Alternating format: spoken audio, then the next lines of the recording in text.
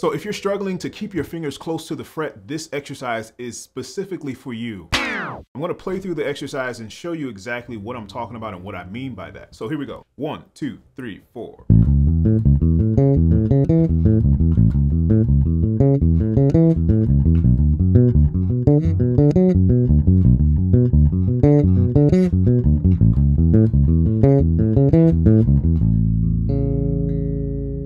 So as you guys can see, that was a pretty difficult sounding exercise, but it's really just a triadic exercise that I'm playing 3 notes on: root position, first position or first inversion, and second inversion. I'm in the key of A major, so let me play it slow for you guys.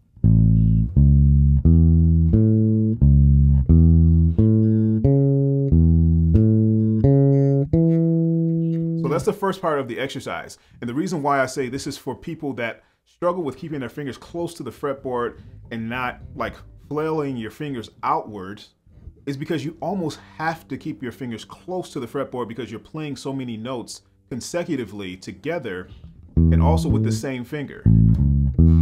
Like even there, I'm playing the E and the A with the same exact finger, so I have to keep my fingers close to the fret in order to get to the next note. So playing something fluidly like this will help you to be able to maintain that finger control, because you never know when the next note is going to come up, or it's very sporadic. So you have to be conscious of where you are on the fretboard. And this happens a lot. It happens throughout. So even on the first inversion, you have the C sharp, E, A, and then the E, A, C sharp. So you're keeping your middle finger right on E and A almost the whole entire time. So you can't lift up maybe for a microsecond, not even a, I don't even know what the term is called, but you can't lift up for long at all because you have to get to that note as soon as you can because it's coming up next, right?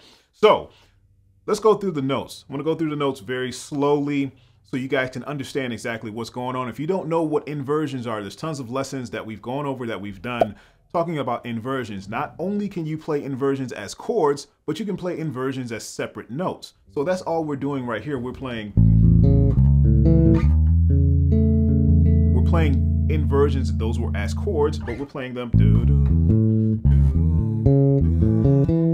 So same exact idea, just breaking up the notes. At the end of this exercise, I'm gonna show you the whole entire thing, but at the end, I wanted to turn it around and make sure it landed on the 1. So it's not necessarily a triad that I'm doing at the end to bring it around home or to bring it home.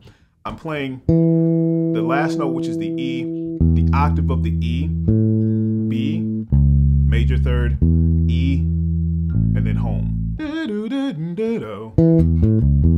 But anyway, in the key of A major, let's break this down a little bit further. So notes. So A, C sharp, E, A. Next go round. We're going to try to utilize every single finger that we played previously or that we use for each note. We're going to try to stick with that same formation as far as fingering.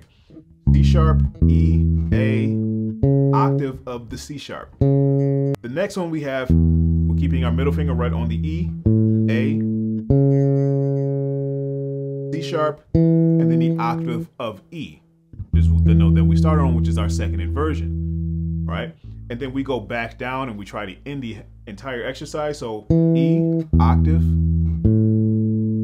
root note, major third, fifth, 1. Okay, so this will be written out so you guys can actually see it visually and follow along at your own pace. So same rules apply. I'm just changing the minor third to, or a major third to a minor third. So we have B, B, sorry, I said the same thing twice. B, D, which is a minor third away from B. We got B, D, F sharp. So still using that 5. Then the octave of B. Same concept.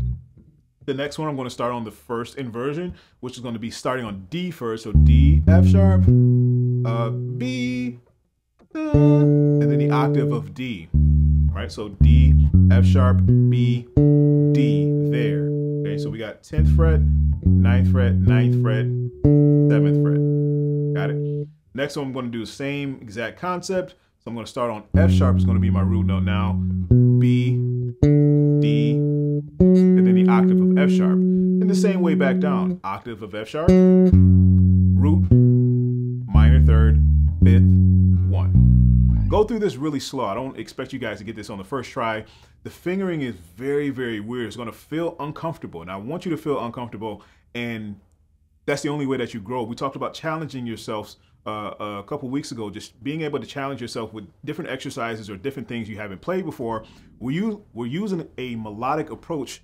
At the same time, we're using a theoretical approach with a dexterity exercise.